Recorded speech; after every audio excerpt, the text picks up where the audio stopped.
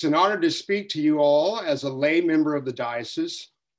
As the bishop just mentioned, I just received last week an honorary doctorate from VTS, supposedly for ministries at parish, diocesan, and national levels, but more especially for my national and global work as a lay person of faith, leading the charge against HIV and AIDS. And I'm a past president of the National Episcopal AIDS Coalition. And we did very important work in the 1990s on stigma and discrimination in the church.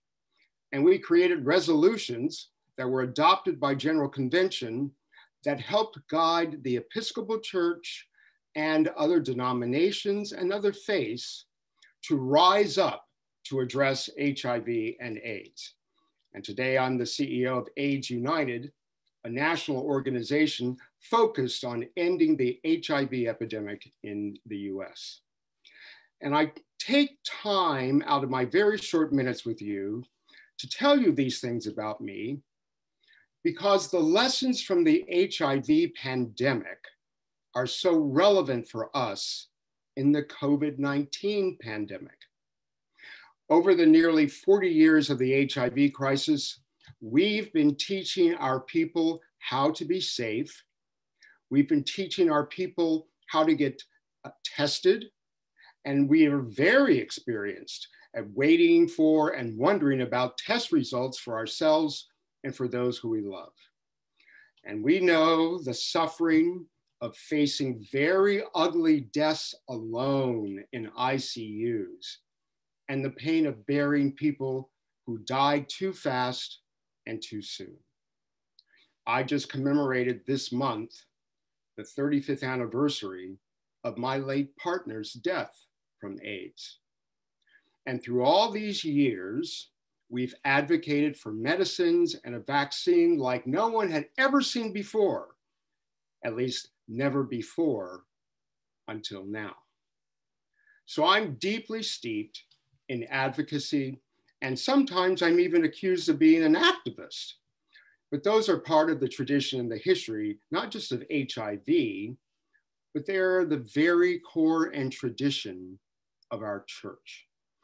Advocacy and activism for what is needed, for what is right, and for who we should be. And there's no clearer role model than that of John the Baptist. For he was the voice calling in the wilderness and showing us the way, calling us to correct what is wrong, calling us to prepare for he who is coming, and calling us to create in ourselves and for each other what he who is coming calls us and wants us to be.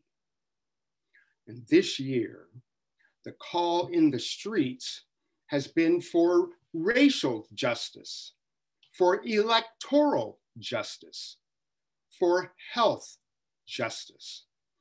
And the calling, the clamor, and the clashes have been loud and divisive, sometimes restorative and sometimes destructive. Voice upon voice, calling us to make straight what they believe or have known to be wrong. But who is showing us the way? The way to what and to who we should be. And that is what John the Baptist did. He was the activist and the advocate. He said that he was not the one ordained by God to save us. So was he more clergy-like or more lay?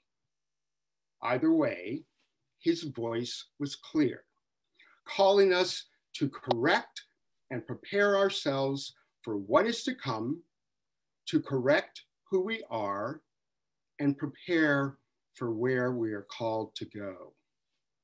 When the disciples asked him, "But teacher, we don't know where you are going," he answered, "You know where I am going, and you also know the way." He told us clearly where he would go. He promised that he would go, that we could go there too. And he promised that he would return. Are we prepared for all that he promised? Are we prepared for where we might go? Are we prepared for his return? Well, in less than a year, nearly half of the people who have died over the last 40 years in this country from AIDS have already died this year from COVID-19. That's 300,000 Americans who did not live to see his coming, his return. And that includes the 20,000 who died last week and the 40 who died yesterday in Maryland. And they join 1 million who died this year globally from AIDS. And it matters no longer to them if they were prepared for his coming, but it does matter if they were prepared to go. And I know from AIDS, and now we all know from COVID, that the going can happen too quickly and too soon. And that's why, my brothers and sisters, to you who are clergy and we leaders who are lay, that's why we need to be both advocates and activists. In this year of clamor and clashing, of infections and death, we need to be calling not just from inside the clamor, but from outside and above it, calling all people to correct what is broken and be prepared for who is coming and prepared for where we might go. Not just in Advent, but in any season and on any given day.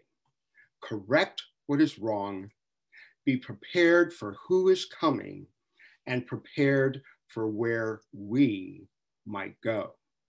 It is our voices needed now more than ever, with a virus swirling and with dissension mounting all around.